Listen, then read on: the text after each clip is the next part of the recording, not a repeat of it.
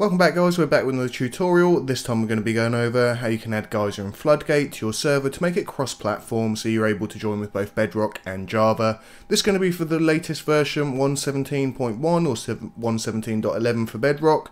However, it will also work going forward with the future updates. So a few things that are required with this, of course, is going to be a Minecraft server. If you haven't got one already, head over to SeekaHost.co. You're going to be able to get yourself a server, whether it be small or large, and just pick the package that's perfect for you and how many players that you want on. Second thing that we're going to need is a Geyser plugin and also the Floodgate. We'll go through that and how you're able to get that from the website. Last but not least, we're going to be using FileZIlla for this.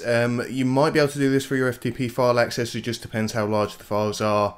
So I tend to recommend using FileZIlla for this. Again, absolutely free, and I'll leave the download link in the description if you want to go grab it. It's just a much easier way of being able to move server files over, delete them or edit them. So to get started, we're going to be doing this on a default server. So this is going to be pretty much how you're going to start on here if you do start with a brand new server. Of course, you can still follow the steps. If you haven't got it on default, you can just change it and follow along. We're going to be deleting the server files first, just to make sure that we start with a nice fresh server with the correct jar. So with that, let's get into it.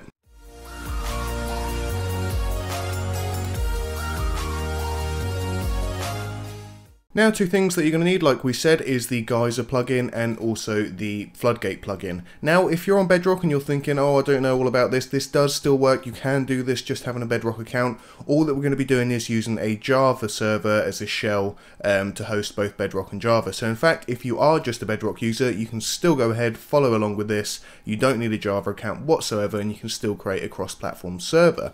So first thing that we're going to do is we're going to come down to Geyser on the main page. I'll leave the links in the description. And we're going to head up to download. So let's click to download, and it's going to take us to the master page for Geyser. So next up, you're going to look for the Geyser, and we're going to go for Geyser Spigot. Now I just want to say this will work, and it does have bungee cord and sponge, etc.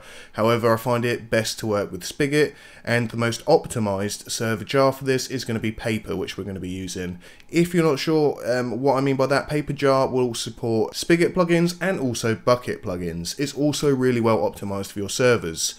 So we're going to get the Spigot that's going to run well on that. So we're going to go Geyser Spigot, we're going to click on that, it's going to start to download. You probably won't see because my face unfortunately on the screen's covering it. However, it's going to ask if you want to keep it. We're going to go ahead and click keep. So we've now got the Geyser plugin and we're halfway to what we need. Now next up, what you're going to do from this page here, you're going to go to Geyser MC, we're going to come down to Floodgate, we're then going to go to Master, and then we're going to download the Floodgate, and it should be here, Floodgate Spigot jar. So we're going to be downloading this one. Now you're always going to be given the most up-to-date version. If you want to check for older versions, just come down to your left and you can see the build history, etc. and look more into it. However, I do usually recommend the updated version. They do loads of bug fixes, the Geyser team do, and they always keep it pretty up-to-date. So let's just go ahead and click Floodgate Spigot. It's going to download on the top right, and again, just click the three buttons and keep if you're on Windows 10. Just to make sure that you actually download it. Of course, your computer wants to protect you against bad stuff, but this is a trusted source. Now again, if you haven't got FileZIlla, I do recommend it. It's a free program. I'll leave the link in the description, and simply go ahead and download FileZIlla for 64-bit if that's your operating system. Go through the installation process, and it really only takes a few minutes, and you'll be able to move your server files over super quickly and easily. Now with everything there, we can actually get along with adding it to our server and get started really. So first thing that we're going to do, and first thing you should always do on your server, is actually stop it before you change any files, whether you're deleting or anything like that. Now, what we're going to want to do is change the server jar here so it matches, and we want the latest Paper jar. Again, don't worry if you're on Bedrock, you can still follow along with all of this. You don't need a Java account in any way. You can do this completely on Bedrock, and I have tried myself. Once the server's stopped, what we want to do now is just delete any old files. I like to do this just as a matter of course, because then you won't get any mix-ups with your files later on if one doesn't get deleted properly, and then there's duplicate files or anything like that. So first of all, if you do have a world that you want to save, or you want to save any other files, just go ahead and do that first. You can either do that through going to files, and then you can go to backup. From backup, you can then press start and then download your world. One of the ways that I prefer to delete all my old files is just using FileZIlla, because you can simply select all of them. So to actually log into FileZIlla, what you're going to be doing is you're going to need your FTP file access. You can get this through going to files, FTP file access, and then using the information here to actually log into your FileZIlla. By this I mean the FTP address will go as your host, your FTP port will go into the port section, you then got your FTP username, which of course is your username, and then your multi-craft password, and that will go into the password section. Once you've filled that in, just click Quick Connect.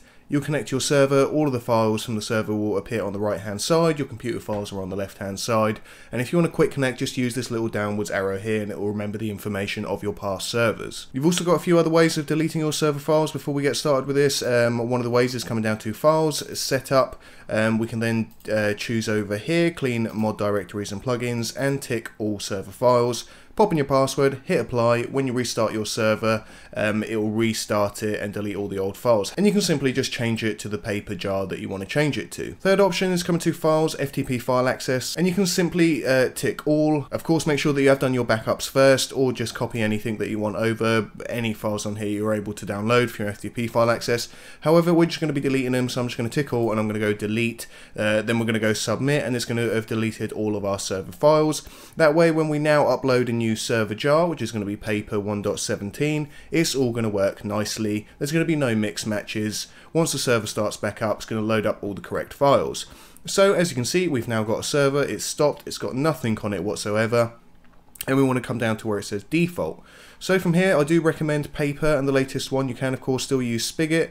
However, paper tends to work a little bit better. It's more optimized and you can use more plugins. So let's just go ahead and choose paper 117.1.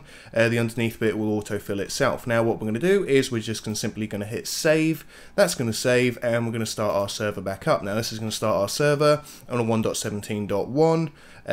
Paper jar, which is Java. However, we're now going to add the Geyser and the Floodgate to make it bedrock, and then you can connect with either one. The reason for changing this to the paper as well was because with a default or just a normal Java server, you're not going to get your plugins section, whereas with paper you can also add plugins. This does mean, of course, that if you're playing bedrock, you can start to use plugins on your server now, but you're able to control them just like a Java user would. So with our server started back up, we're actually going to go ahead and stop it again, because now we're going to be adding in the Geyser and Floodgate plugin. So we just wanted to make sure that all the files are loaded up, which they are now on the correct version. So now to upload the plugins, I'm going to be using FileZIlla. It's only because these plugins are a little bit large, especially with the new updates, and FTP file access on Multicraft is notoriously known for not dealing very well with large files. So let's open up our FileZIlla and connect to our server. Once connected, you're going to see all your files on the right hand side. Of course, like we said earlier, use that doing the host, the username, password and port to connect to your server.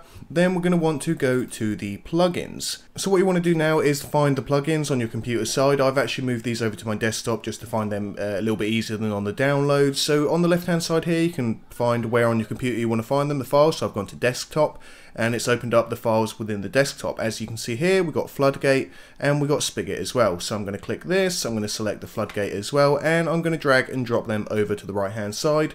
So essentially dragging and dropping them into our server. Once you're all done, you're going to get transfers finished as a message. We can now close down FileZIlla, we don't need it anymore. Once the plugins are uploaded, go ahead, start your server back up, just kick in all the files and folders, and then really we're almost done. We just need to change a few settings, and you're going to be ready to connect. Now that we have it uploaded, we're going to stop it one more time. I know there's a lot of starting and stopping in this, but it's just to be done correctly. Now that we stop, we're going to come to Files, and we're going to go to Config Files, and then you're going to have to look for something that is called Geyser Spigot config.yml. It's usually on the first page, and it starts with config.yml. Just make sure it's the actual Geyser Spigot one. Now if we go ahead and click on this is the last bit that we actually have to edit to be able to join on with our Bedrock server. At this point, what I do suggest is just right hand clicking on your internet page tab and duplicate the tab. With a duplicated one, just come back to your servers and just leave it up on the main page, because you're going to need your IP and you're going to need your port, and it's just much easier to copy it over if it's on the opposite page. So back to the original one now. Yep, I'm pretty blind, I'm going to need some glasses for this. So back to the original one now, and you can see that for Bedrock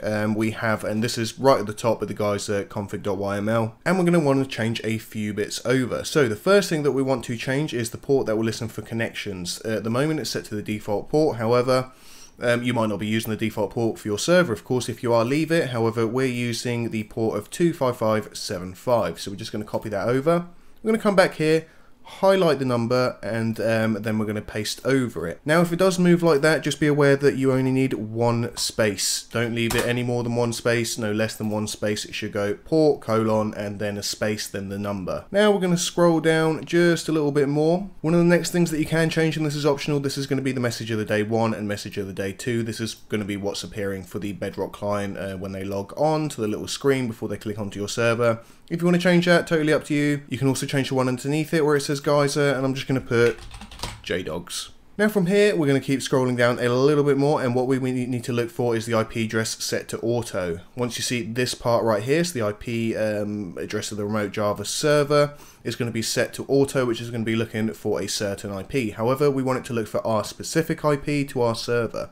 So back to the other page, and we're going to be grabbing our IP address. We're going to copy that over, come back over, double click on auto, right hand click, and then paste over it, and that will just paste our IP address. Again, just making sure that there is a space there. Just underneath, we're going to be asked for our port one more time, so just make sure that this matches our port that we have. So we had 25575, at the moment it's on 25565, so let's just change that over to 7, make sure that our port is matching again. Now last but not least, and this is an important factor of what you've got to do, and this is why we use Floodgate as well. Not a lot of people mention Floodgate, but this stops you having to sign into a Java account or any sort of sign in. You can simply just go with your Bedrock account and just log straight on to your server. So we're going to change this from online, and we're going to go to Floodgate. Because we've installed the plugin, the authorization type will now be set to Floodgate, so people will be able to come straight through. Apart from that, you can now go ahead and just check out all your other config.yml. We don't need to do anything more. You can of course just change it if that's just what you like to do. And we're going to go to save. Once saved, come back to your main dashboard here, and we're going to start up the server, because now we have pretty much everything ready. We have our Geyser, we have our Floodgate, the server's running, we've changed the settings. So the next step is, once it does start, is actually logging on, just making sure that we can actually play. Short time later, we have our tick, so now let's head in game. I'm going to say bye now because I'm going to take my screen off, and we're just going to go straight onto the Minecraft game on a Bedrock server just to make sure that it's working correctly. So just loading up our Bedrock now, because as I said, we just want to make sure that this does actually work. Of course, Java's going to be able to join on at any point because it is a Java server. However, we want to make sure that our Bedrock can join. So just go to play, and I do believe on the servers list, I should have it down as the Skyblock, or that's what it used to be. And if you're not sure how to add the server, just go ahead and name it. So I'm just going to do JDog test. You can then add in your IP. So if we just come over here, we can enter in our address or our IP. Of course, if you have made yourself a custom domain, just use that instead. And then we're going to enter in our ports. Paste that into that section. So just open this back up again, save, or just go ahead and then play. I've already added it, so it's just going to come up with a message like that. Of course, yours will either go ahead and save or play. So we got our server showing, we've got no people on there, and we got a good ping. So let's just go ahead and join server and just make sure that everything's working nicely. So when you do first join the world, you're going to get that little bit that you just saw there with looks like you're falling through the sky. However, that doesn't last very long, and then you're in the game. One thing you can notice that I've got a dot in front of my name, so it's .jdog. That's going to be because I'm Bedrock client. That's just how it sort of easier differentiates between the Bedrock and Java. However, as you can see, it's working, and not only that, it's working well. There is pretty much no lag. I've got to say they've improved this very much since the 1.17. 1.17.1 seems to have a huge amount of bug fixes, and if you just check that out, there really is no lag at all, which is great. You can get along with your friends, start playing your Bedrock or Java servers together. Not only this, guys, this does mean that in fact you can make yourself a server like this and run it just as a Bedrock server with all the Java plugins, or pretty much all of them. We've done a test. I'll leave a link in the description or popping up now where I've done on my personal channel a few videos on how you can add Bedrock plugins. So thanks for watching, and we'll catch you again on the next tutorial. Bye bye.